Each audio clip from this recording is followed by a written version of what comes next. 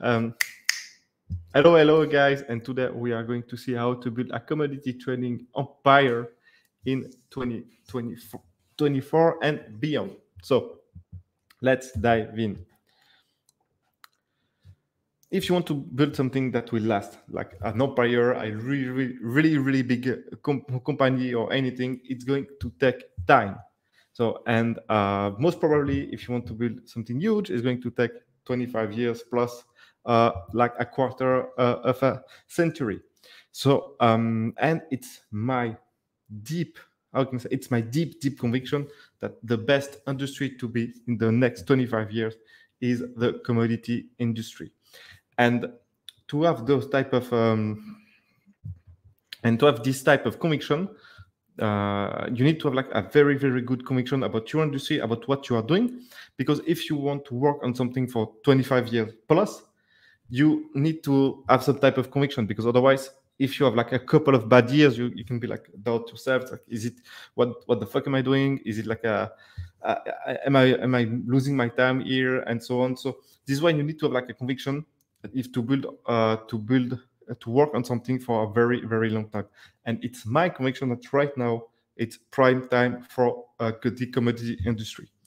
So what we are going to see is I'm going to discuss about 4 trends that that actually the commodity industry is going to ride for the next 20 years.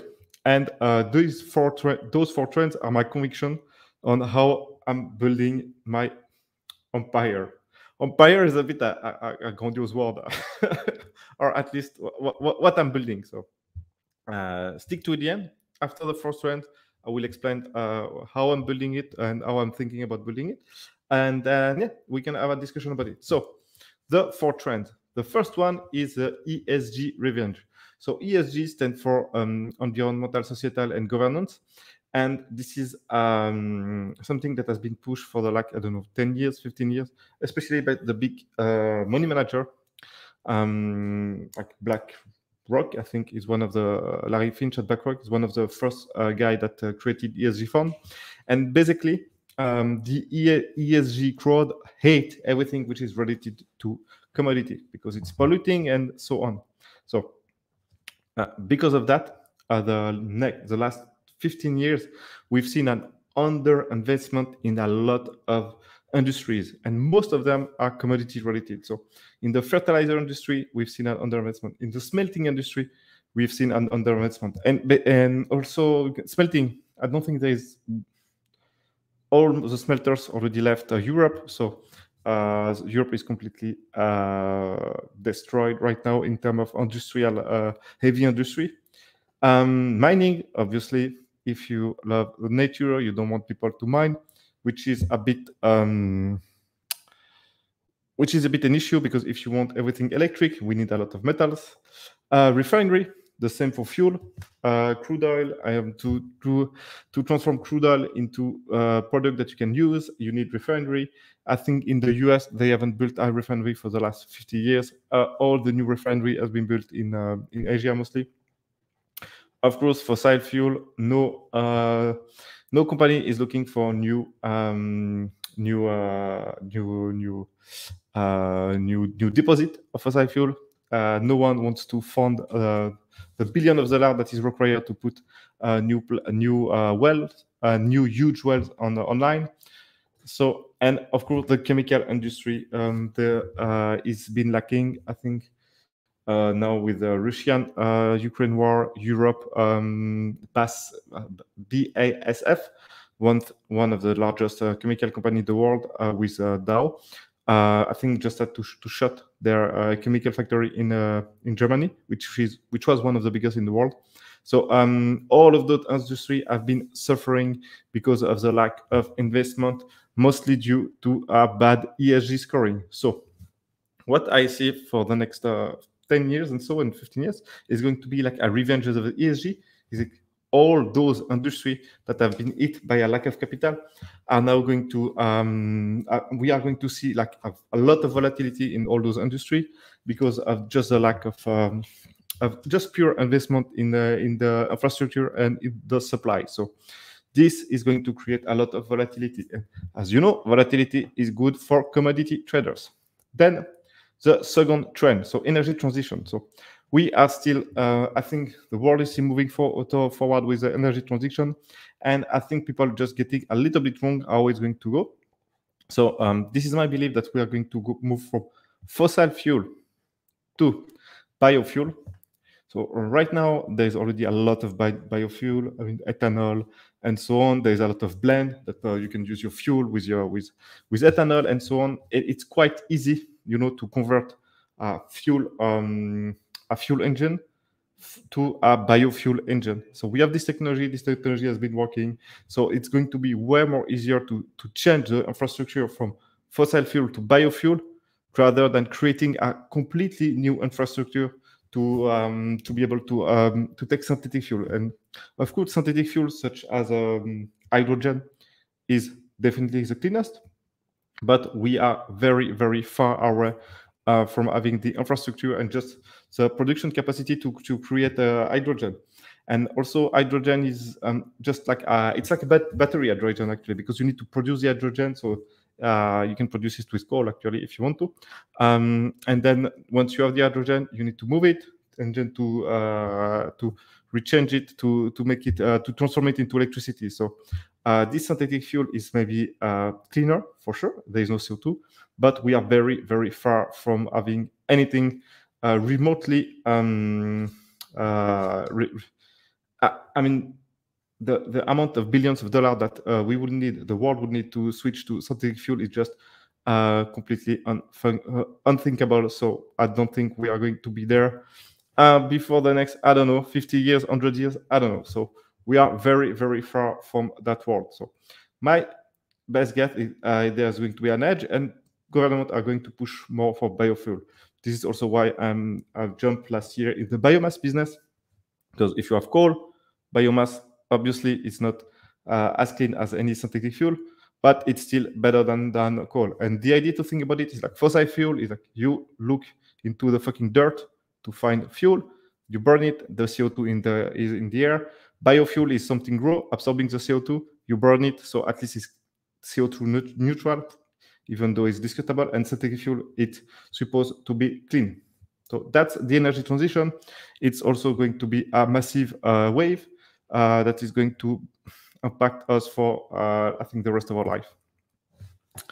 Now, the third trend is maybe the most concerning, is we are moving into a multipolar world. So I think the last few weeks, we are going to see the event of what is going, what is the feeling of a multipolar world. So in the last world, let's say, I think the world after the Second World War, basically the US just shaped the world with all the international organizations such as the World Trade Organization, United Nations, World Bank, IMF, the US dollar as back as a reserve currency, NATO, and so on. So this is the structure of the world that we, our parent, depending how old you are, that our parent has seen. But now we are moving into a multipolar world. And this multipolar world also means way more volatility, way more tariff, way more trade wars, and way more uncertainty. So again, we are going to see a lot of volatility, because the counterparty risk, the geopolitical risk, is something that creates massive movement in any type of market. So I truly don't know what this new multipolar world is going to look like. We have seen the IMF Bank of the BRICS, the New Development Bank. They put at the head of this new development bank Dilma Rousseff, which is she's with the former Brazilian president. I think she did nothing as a Brazilian president. My wife is from Brazil. I know quite well Brazil. So this is maybe the worst politician ever that they put at the head of that. So obviously the New Development Bank did also nothing for the last 5 to 7 years. They are speaking about a BRIC currency. So just a little reminder, guys. So BRICS stand for Brazil, Russian, India, China, and South Africa. Now you take those 5 currency and you compare it to the US dollar for the last 25 years. All those currencies goes to the fucking toilet, you know. So I think real, I think the value of the real must be divided by like, I don't know, 20 compared to the US dollar. Same for South African rand. I mean, those currencies are joke. So if you take a pile of shit and you make it a big shit, is it a better currency? I don't know. Doesn't seem like. So maybe it's going to be backed by something, but I don't really think that we are going to see this.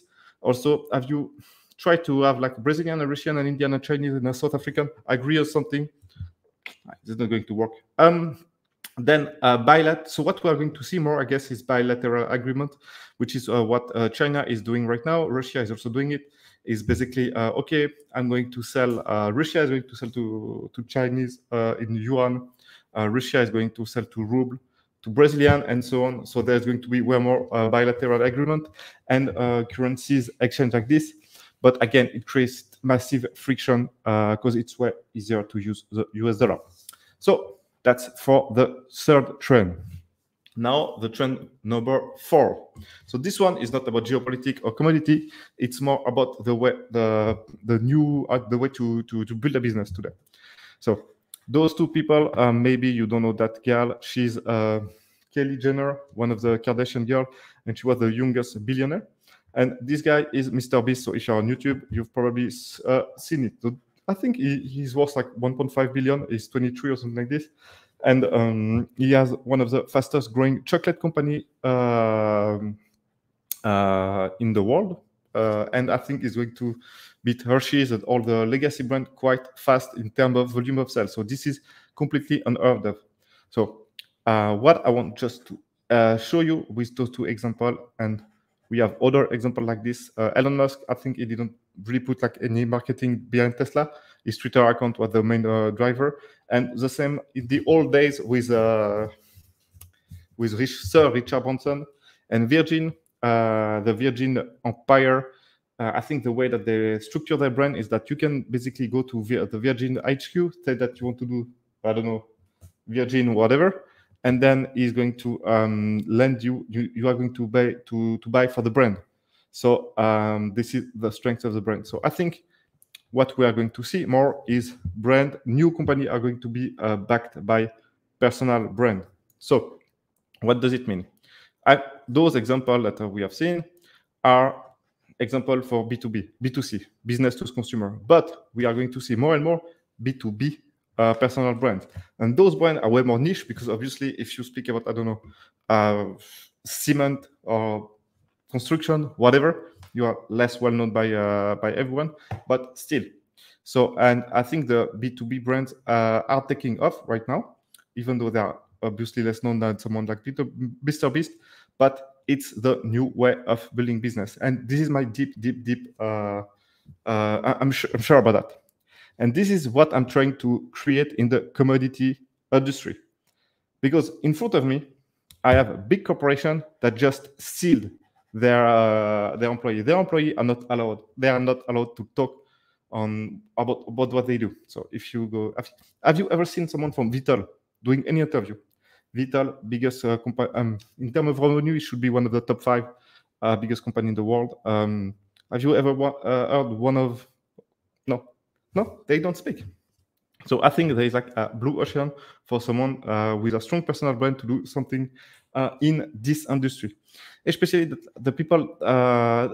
I mean, Trafigura is a good example. They are trying to put to do more PR, and you can look at Anna here. She's a global head of carbon. Obviously, she's very pretty. She must be also very clever. And Trafigura is doing this big push with their new rebranding. So they look like now more fucking Google than oil trader. But there's some problem by doing that. If they are always going to be attacked by the fact that I spoke the other day with a coal trader in Indonesia, and he told me that Trafigura, I think they ship 40 ship of coal per month from Indonesia to different 40 times 50,000 metric ton of coal. I mean, you can imagine the volume of coal that they trade, and it must be a very profitable book. So it's very difficult for a company like this to be like to represent, I don't know, a new opportunity, whatever carbon sheet they do. There's always going to be these deep this deep problem is their PR, is the fact that in one way they are going to push for electricity and so on, but in another way they're making a lot of money with all those fossil fuel commodity. So I think again there is like a blue ocean for me and for other people actually to speak more about this industry and to bring it on his shoulder. And this is why I put this slide. I don't know if you know that guy. This is Luffy from the manga called One Piece. This manga now is, I think, the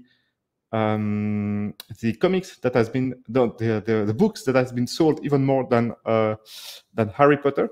So it's extremely well-known manga. And if you read this manga, this character is basically the god of light, and he is there to break down the world government, which is represented by the shadow. So this is a little bit the idea that I have in my mind. Like I can be extremely transparent about what I do, and then it will help me to propel to get more traction. Obviously, I'm only at the very beginning of my journey, but that's pretty much the idea. So by explaining and building in public what I'm doing, my idea is that I can build trust faster with a different counterparty, and that is the case. I have seen it. I have a better pool of talent because people see who I am and so on, and so it attracts the right type of people, and opportunity comes to my way instead of hunting for opportunity. So it's very, very, very powerful. But you could get burned, and this happened like extremely recently. We had some issue at one of my companies, Grand Energy. It's been a very, very difficult month. I had to step in, and we had to solve a lot. It's like 5 problems that if we would have taken them separately, no problem. No, I mean, all would be okay. But the fact that we had those 5 problems at the same time, it completely wrecked the company. And so we were late on a few payments because we had our banks blocked us and so on. I will do a video about what happened once everything is solved. But then one supplier was like very angry, of course, because we were late, and they started to ping me and comment shit on my social media account, and I was like, "Fuck, man, that's I understand them actually. I understand them." So yeah, so this is one of the issue to be on the forefront, but I still think that it has more advantage than disadvantage. So now that I've given you my 4 most important trends for the next 25 years, I'm going to use and surf those trends to make an empire. So let's see the plan. So the empire building flywheel. So the idea is start with the personal brand. So I do stuff on YouTube and LinkedIn. Then I push everyone to Saga, the shipping and commodity academy. Then out of there, I can see the talent who mean it, who are really good, and so on. So some talent, I cannot really do something with them right now because it's too early and so on. So I push them to a commodity trading company, or I help them to get inside a commodity trading company. And, they become like friend of me and the Shipping and Commodity Academy. So if we have like deals or something that we can do with one of my company, they still know me, they still like me. So it's easier for us to do deals together. Then from the Shipping and Commodity Academy, I also find extremely talented people where we can start something together, or where I can like just hire in one of my company. So it's a very good thing for me. Then when I do stuff in one of my company, I can speak about it on my social media, which makes me grow, because I mean, you cannot really attack me and say, "Oh man, you're a fucking douchebag, you're a liar," blah blah blah, because everything that I say, I'm doing it or I've done it. So I mean, this. So I have the proof. So I don't really care. And also my personal brand help those companies. There's like few secret project companies that I don't speak in public because it's too early right now. But that's pretty much it. And then the more I do that, the more my personal brand grow, the more the shipping and commodity I can grow, the more people I can help to get inside commodity trading company, the bigger it grows, and so on and so on. So this is the idea of the flywheel. This is what I'm trying to build. And every year that I'm doing it, hopefully well, then it will grow. The whole thing should grow together. The thing is that it's quite difficult actually to build something as a personal brand and so on. You saw this guy on the internet and so on. I mean, it's not easy, man. So I'm still trying to get YouTube, LinkedIn. I think it's doing well, but still the other platform, I don't know. It takes a lot of time. I should have people that do that for me, or I don't know. But it's still something that I haven't really cracked. But I know it's very, very, very powerful, and so on. So this is the Empire, the Empire building flywheel that I'm creating. This is what I'm working on, and yeah. So then the next step, it will be when in 3 to 5 years, when those companies are big enough, what I'm going to do is I'm going to take all my shares in all those companies and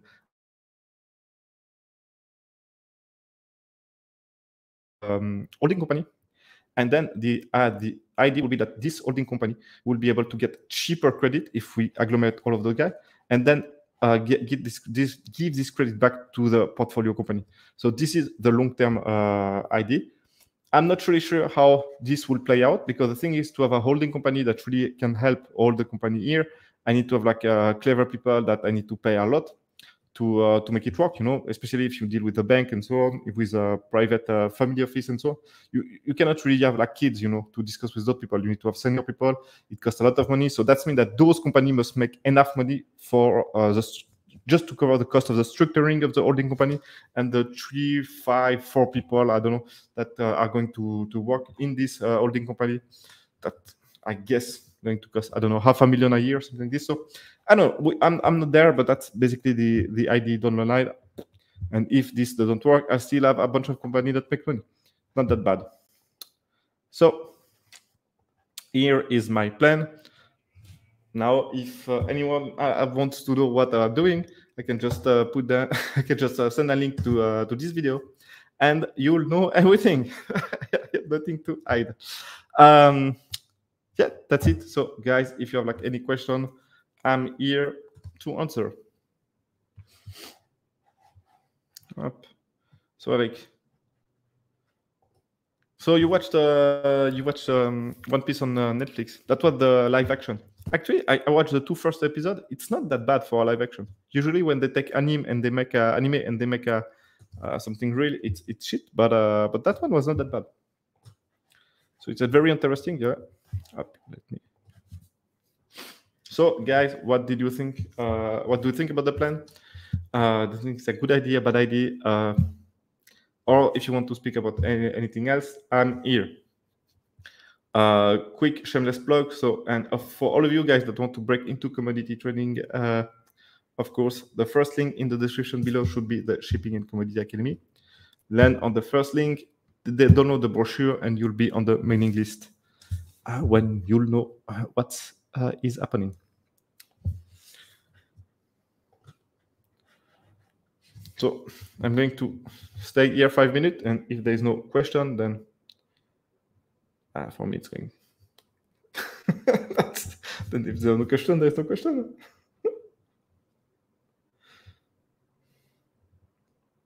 But we are 28 on the stream. That's good. It's getting better.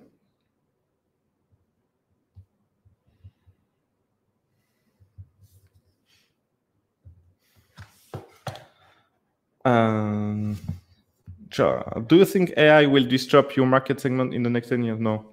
Okay, so one thing, I'm redoing the sales page for the Shipping and Commodity Academy Operator Certificate, and one thing that I'm I'm saying is like commodity trading is extremely AI resistant for a few different reasons. The first one is that commodity trading is based on relationships. So in a world where everyone sells at the market price and everyone gives the same payment term, because at the end of the day, everyone has the same risk tolerance, then what is going to make you choose from one seller, one counterparty to another is going to be the relationship that you have with them.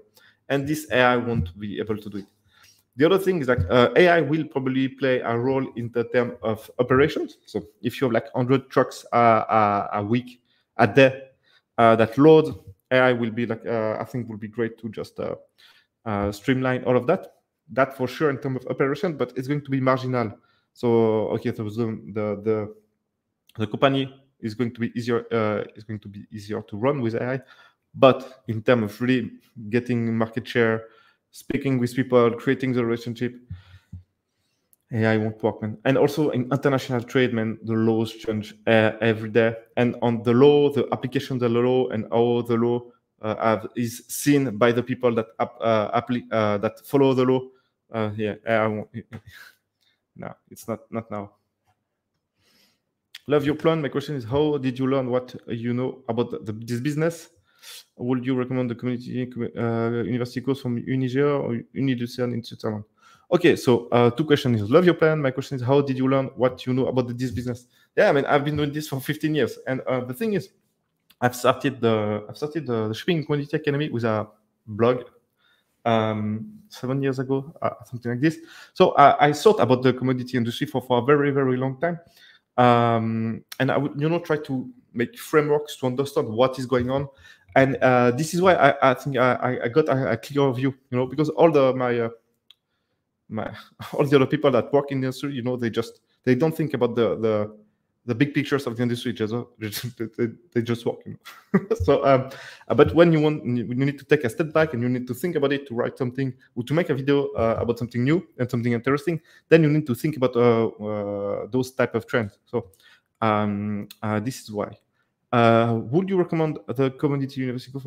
I don't know the university course from Lucerne. The one from Geneva. I think the one from Geneva is good because you work, and then the courses are only on a Friday and Saturday. If that is still the case, yeah, it's good. If this is like a uni and you need to put your eyes on a chair to have like someone with a below average IQ to give you a course, then it's fucking useless. Would you register your company within the EU? It depends. It depends. Again, so I speak about that in one of the course of the bootcamp, where to register your company. But it really depends. I would say that it's always easier to have your company registered where you deal, where you are. But man, there's like so many. Give me like more details about what you want to do, and I'll tell you. Are you considering to be more vertically integrated, mining, storage, processing, trading, or are you just focused more on your strengths? What recommend you think could work? So are you considering to be more vertically integrated, mining, storage, processing, trading? Okay. Man, so to be vertically integrated, you need to have like a lot of money to buy assets.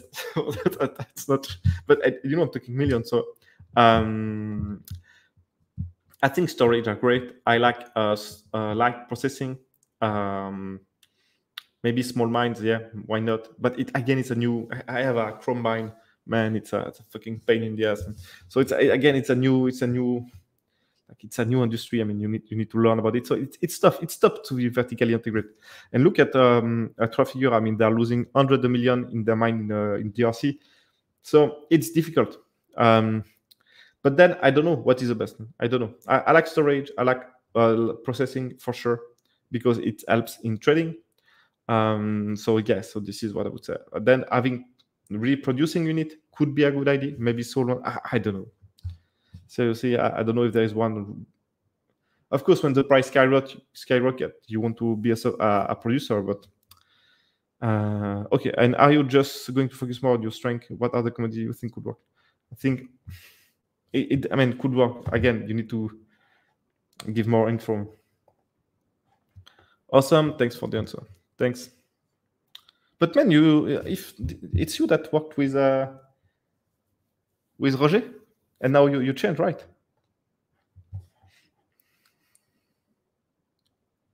How is the best way to start international trading? How should I start? I'm in Ethiopia, East Africa. What you should do first, of course, is to take my course. But then I know it's pricey. Maybe if you're in Ethiopia, you don't have the means. So the first thing that you need to do is to find a way to make money, man. Have a job, man. Because honestly, you can't start without money.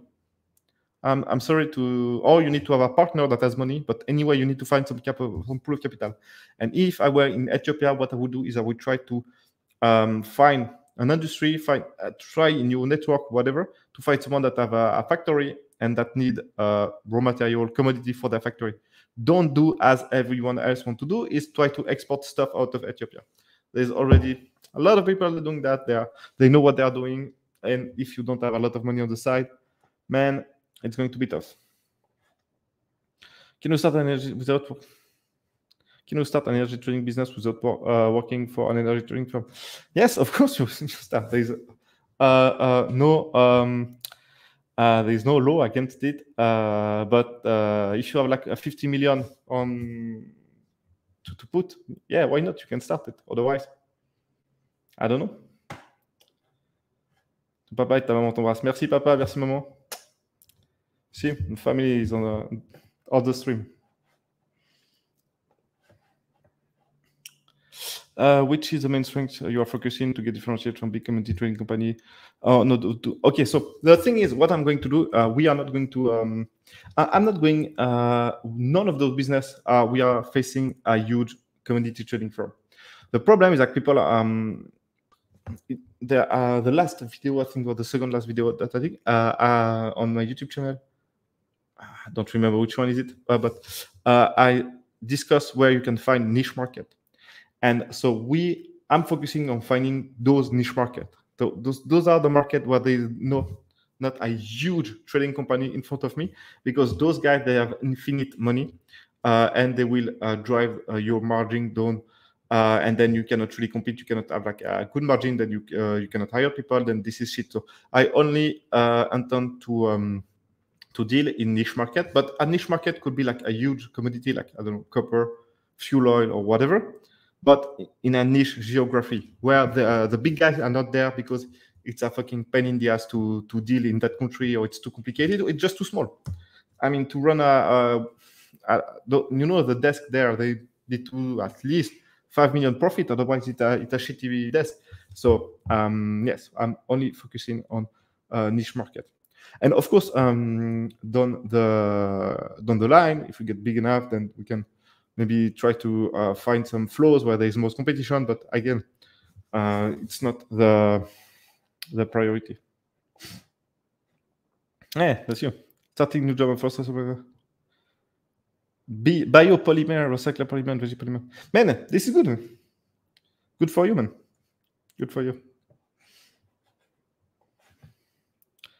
Do supply to yes. We do sell to China. I mean, and this is also why I moved to Southeast Asia, to be closer to China. And yes, we supply to China. Hey, Damien, I want to join commodity trading Glencore graduate, but all those companies have such bad reputation. I have the feeling that I would just have ways to justify myself. Yeah, man, Jude. So first of all, if you want to break into, we have a bunch of people that got into Glencore, and they did the shipping commodity operator certificate. So think about it. And about the second part of the question is, of course, they have bad fucking reputation. But the thing is, Meg, you have to justify yourself toward who? Toward you weak friend. I mean, honestly, and it's so. If you need to justify yourself with yourself, man, why do you care what people think about you, man?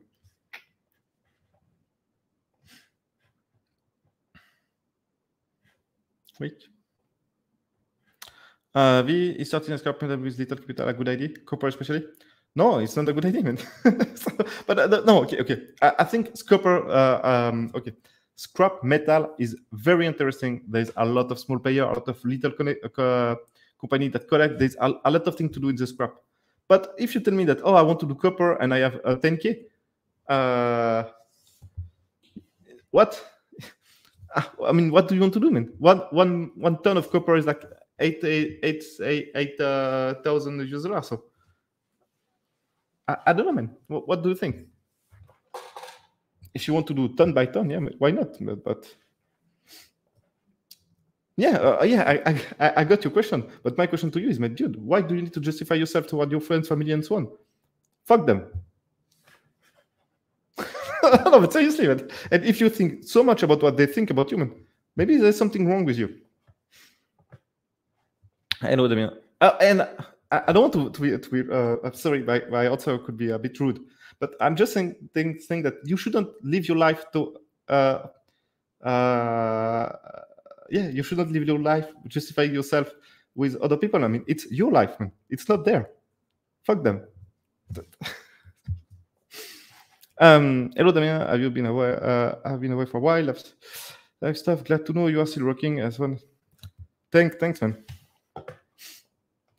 What is the difference between international export? Yeah, I mean, it's the same. It's the same. Usually, import-export business is more like when we talk about finished product.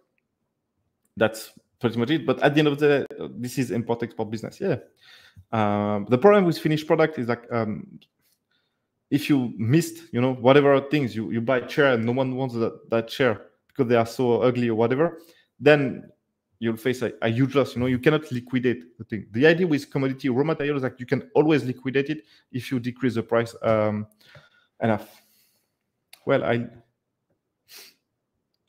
Guangzhou. I mean, I have a good friend that I already have a good partner in Guangzhou. So. But if you want me to collaborate, I only collaborate now with people from the Shipping and Commodity Academy. Again, man, I have so much inbound, that I need to be a bit. Yeah. Can you elucidate the importance on offshore bank? Again, I spoke about that in the bootcamp, but yeah, you don't really need an offshore bank unless your country is a shitty country. Then, of course, you need an offshore bank. But it's the problem is that, okay, let's say you need to open a company in Dubai, so you can get banking in Dubai. Then these banks, they are not going to be extremely helpful to you unless your onshore bank is shit. For instance, right now at Gomba Energy, we have a big problem with one of our banks that is withholding our money for no reason, and it's very, very difficult to understand what they want. Because it's just a shit bank. So maybe we should go offshore. But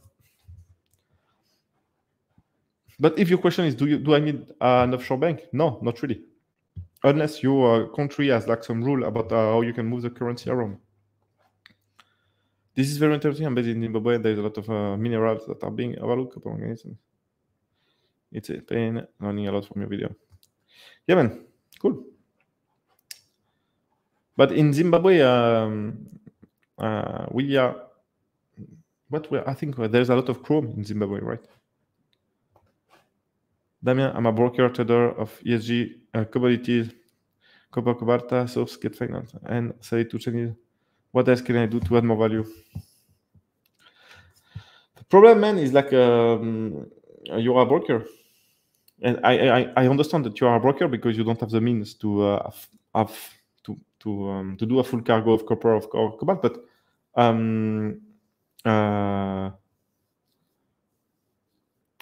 have you made money? I mean, have you already broke a deal or not? It can be leveraged one no can push photo.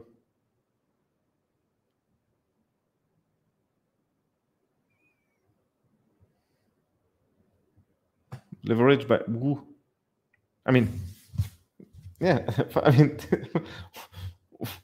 I think okay. So about the future of copper, yeah, copper is going to be in high demand. Copper price is going to go through the roof.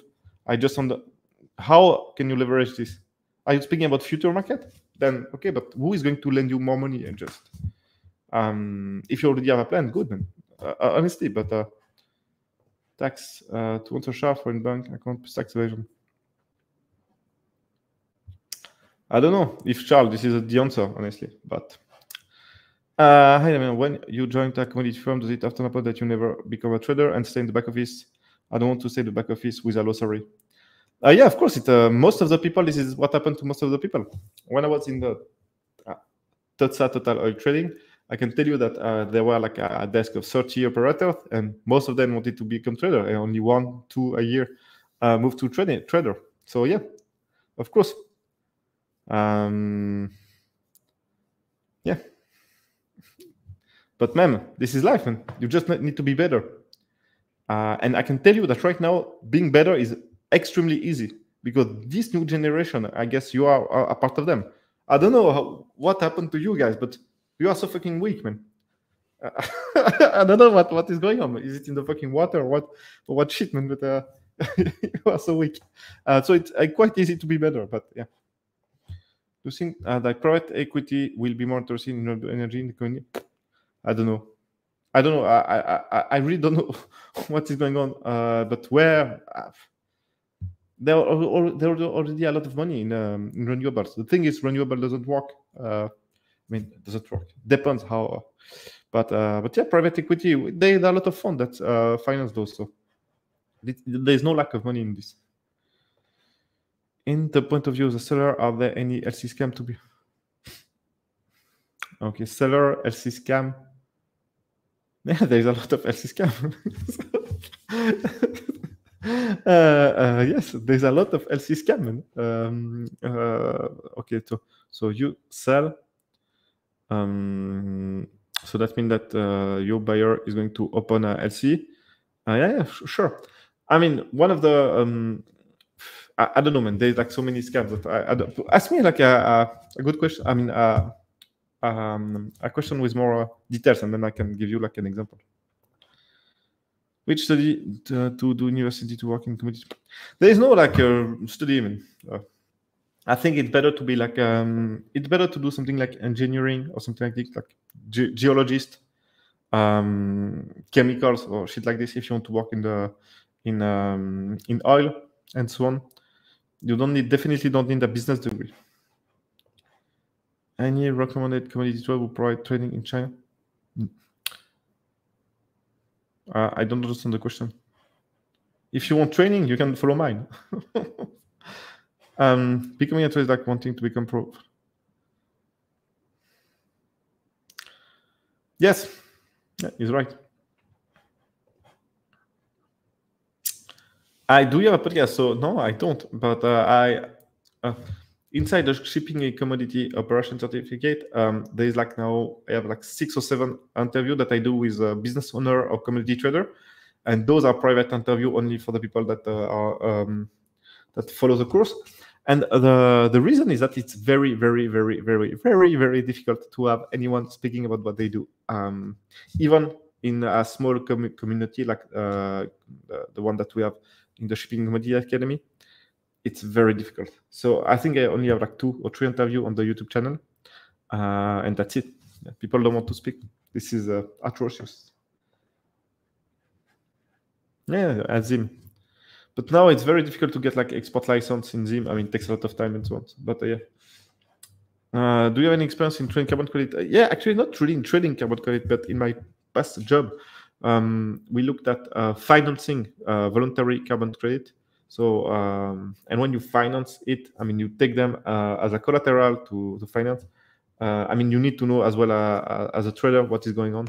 So I cannot say that I have trading experience, but I definitely have like a good knowledge of the space. But how can I differentiate myself compared to other at the desk and become a trader? What do you think are the most important traits that you need to get? Man, okay, so I have a YouTube video about that. Three hacks, I think, to go to or something like this. I don't remember what I said in the video, but I think I said you basically need to be a friend with them, because this is how promotions are made inside a big corporation. It's you need to be one of the best, and also you need to be friend with the people that you are going to work with, because if there is like a trading desk with 4 guys and they don't like you, even if you're the best ops guys or whatever guys, you will not get the promotion.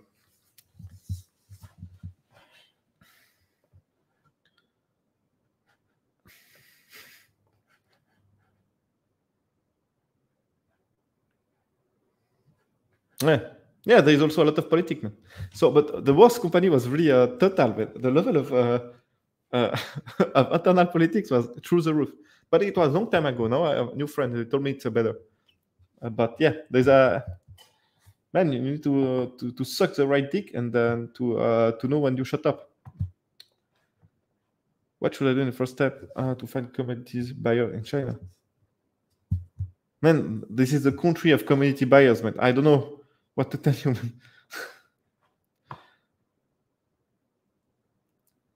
Yeah, but they probably okay. But if you live in China, you know it better than I. But they're probably not really interested to buy from you. They just want to see your. One thing with the Chinese buyer, most of the time they will not buy from you. They will just ask for the price, ask for everything, just to make a comparison with what they already have, and then they are going to work with the guy that they know. So it's going to take a lot of time to get like a new Chinese buyer. But if you're willing to put the time and the effort, it worth it because the volume are huge. Yeah, I think it's the same in all the bigger companies.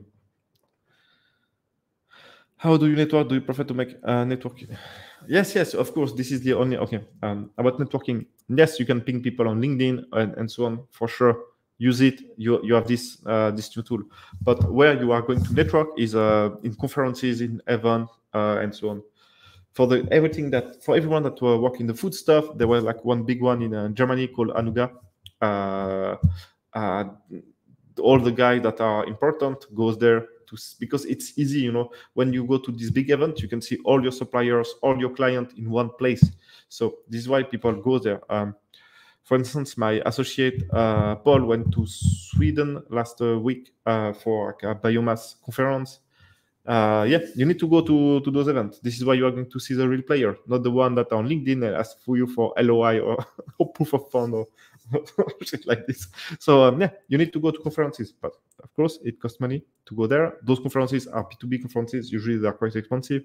So conferences, event. This is why you are going to network with the real people that really make deals. I'm currently doing an internship in investment banking. If people are something rude, I don't like it.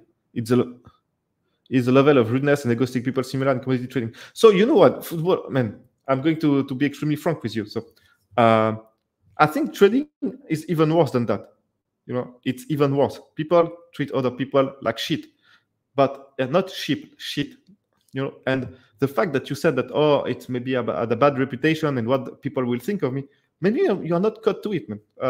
Seriously, just by you like two questions, maybe you're just too soft, man. Of course they are rude. Of course they are extremely egotistical, because a sign of someone that could be a very good trader is that he thinks extremely high of himself. So if you have a very high level of confidence, you are probably going to make a good trader if you can. If your ego is not through the roof. So that's true. So yeah, man, and I can tell you stories, man. I mean, when I worked in a few companies, people were crying at work, fucking crying. I'm laughing now, but it's fucking horrible. But this is, it's like this, man. But can I say, there is a lot of money, there is a lot of pressure, and you need to take decision. You don't have a lot of time. You make mistake. People are losing a lot of money, and there was stuff like, because when people are crying, like the desk there was maybe like, I don't know, 80 people, and then everyone like just shut the fuck up and was like focused on the screen. And then like if you were like next to the people crying, usually they say, "Oh, it's only a job." It's terrible. Oh my god.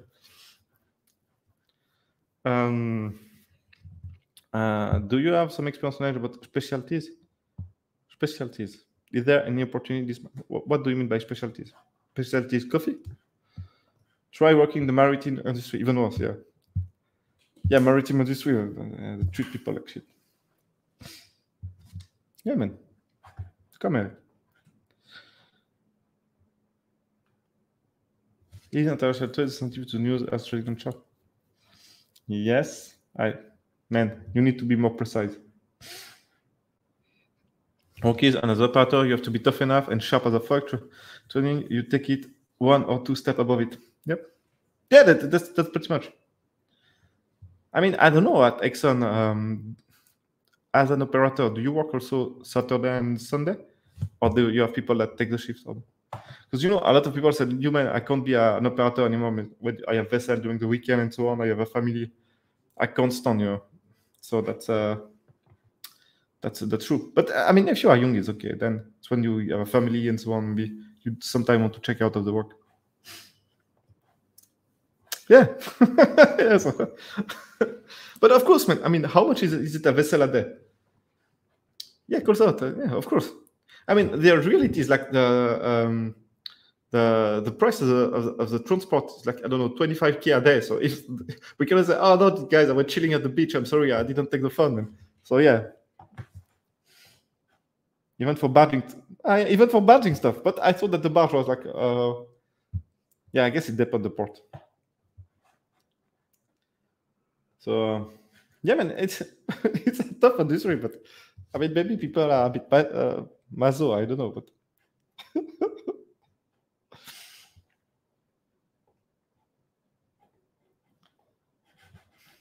okay, guys, almost 1 hour. I still, if you have like any other question, I'm still going to hang out here for like 10 minutes. And otherwise, I'm going to call it today. This is the first time that I do one in a Saturday during the afternoon European. But I think we have like 31 people, so I mean, this is great. I disagree with you. We also know the value of a broker in our business. A firm can provide value by logistics and quality control. Yes, I have indeed. So, man, good for you, man. Good for you. But I still, I mean, I still believe what I believe in. I think why? Okay, honestly, you are doing so. You can provide value, but only logistic, consultancy, and quality control. So then, why aren't you trading it? Seriously, man. So what I would do if I were you, I would try to find someone to help you with the capital and do small deal. Yeah, like from mine to a warehouse or something like this. A trade. You are going to get better margin because at the end of the day, man, you know, people will try to cut you out of deals. Maybe you can, and it's a lot of work. I mean, you need to. The first deal is very, very difficult with new counterparties, and then when they know each other, they want to cut you out. It's tough, man. So,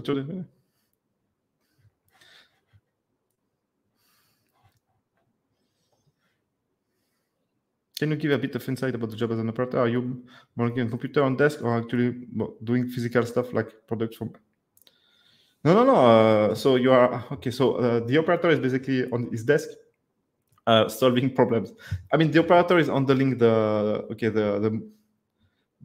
physical side of the contract. So that means that the trader is going to say, "Oh, I'm going to buy, I don't know, whatever a commodity from one place, and we need to ship it to that date to that place." And then the operator is going to do everything to make this deal happening on the physical side. So he's going to I know, book the inspection company, book the transport company, make sure that everything payment are made on time, that the quality report inspection is made on time. Now also make sure about the pricing. It depends, but yeah, the operator is basically doing the fulfillment of the physical side of the trade. So yes, you are on your computer, but you are like on your phone and writing email and so on all day long. But yeah, this is why it's a tough job actually, because you are. It's not like a software, you know. It's people that you need to coordinate together to make it work, and people, man, they're the worst, huh? Yeah, I mean, but also I'm very hard with all the brokers because people think this is the best way to get in is to be a broker, and no, I think this is the worst way because it's very difficult. I think what you do, Joy, is very, very difficult. What is your opinion on Master like Unity Cass? Is it just? Yeah, it's just a line on the. It's a good summary. Yeah, it's just a line on the resume. But it's not bad, man. It's not bad, especially Tunisia. As I said, if you can get, but because at Tunisia you need to work and then you only study on Saturday and Friday, so it's not that bad, man. Actually, CAS is like any normal master. Man. It's a line. What? The beginning of Switzerland or Singapore community cut-ups, low tax neutrality. No, it's no, it's over, man. It's over. This is the older world. Low tax, you can get it everywhere. Neutrality, Dubai is more neutral than Switzerland. Same with Singapore. Regulation, Singapore, Switzerland, man, a lot of regulation. I mean, not compared to other countries, but it's yeah. It's used to be Arab. It's going to be less and less Arab, and now Dubai is actually taking it's taking everything that Europe had. But it's going to still going to be Arab because there is large company that are not going to move, but is not as lively as what Dubai is not right now in terms of commodity trading. Then Singapore, a lot of people move from Hong Kong to Singapore, so it really strengthened the hub, but the bank are a bit more lax than Switzerland. Switzerland, the bank, it's horrible to work with them. if you're not a Fortune 500 company. So yes, Singapore, it's a bit more easier than Switzerland right now, but still, yeah, no, I would say I don't know enough Singapore. Even though I'm in Asia, I still don't know enough. I'm probably going to incorporate a company soon there, so I'll see.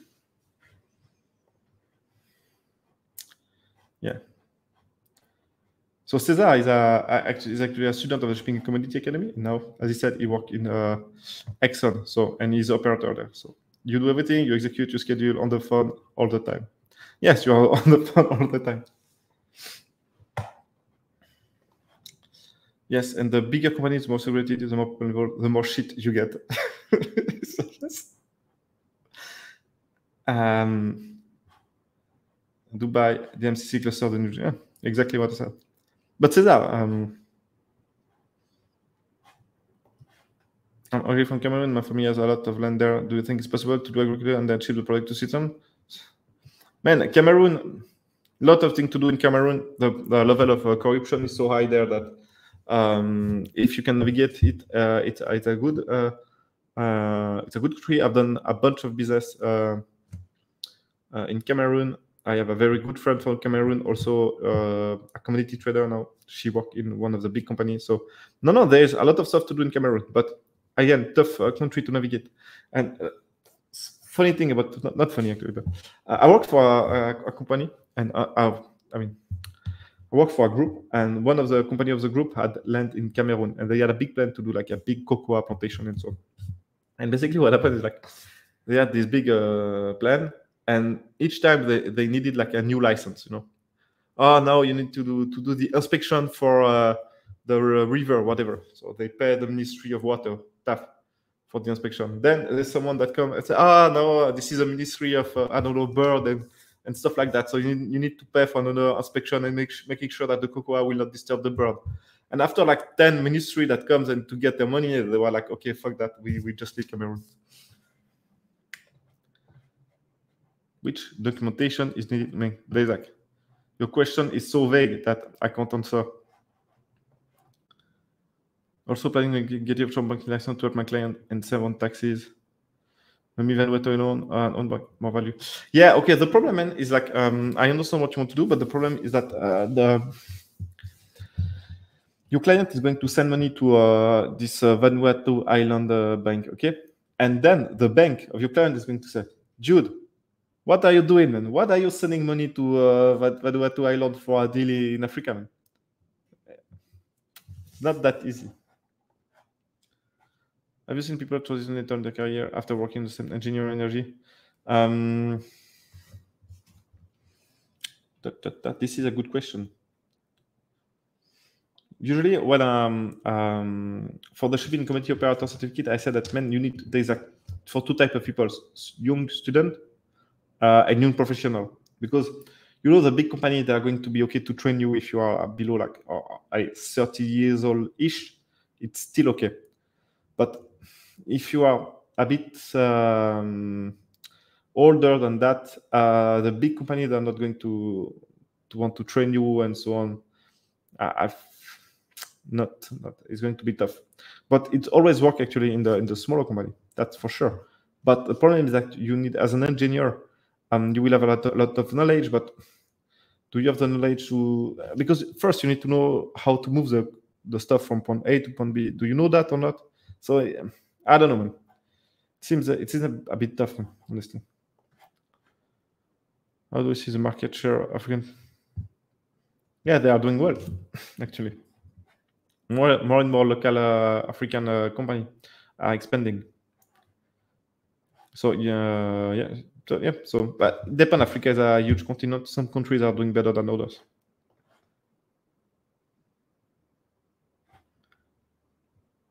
Yeah, depend who is your client, but you can get away. Yeah, I don't know, man. I'm not really sure. Because Persian, people in the industry. Yes, that's that's true. Okay, guys, I'm going to take a few more questions, and then I'm going to call it a night for me.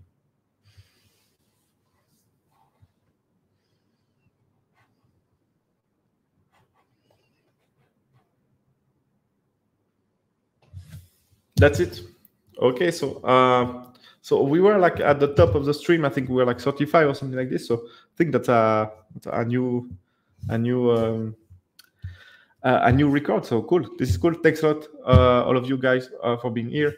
And then I will try to do like I had too much work last week, this week, so I couldn't make a video for next week. So it's a big shame, but yeah, too much to do. I will do another one in 2 weeks. But still, guys, please like the video, subscribe to the channel. Thanks for the insight. Let's say I start again a big community from. It's 3 years. I found out that trading not for me. Can I switch to another? Yeah, sure, you can switch one. No problem. Especially bank and some, not the problem. Yeah, no, but sure. Especially, man, if you're in Switzerland, it's going to be easy to move to find another job, and especially after 3 years. Any percentage cap to be aware of a supplier with an unconfirmed LC, assuming the buyer LC match or product spec. Yeah, so unconfirmed LC is useless. First of all, it's completely useless. But the problem is, like, let's say that you open a LC, then you need to make sure that the LC wording is also okay, because a lot of scammers, what they do is they open a LC, but with like a LC impossible to present document correctly for whatever reason. We had something like where they asked one of the requirements was that the official stamp had to be a triangle, and the official stamp on those health document was wrong, and actually no official stamp is triangle, but just this, it makes the thing impossible to confirm the LC. So that's means that there's going to be a discrepancy, and then that's means that you are in the end of your buyers at the end of the day. But yeah, man, sorry. Okay, guys, so have a good day. Ciao, ciao. And like the video. Ciao.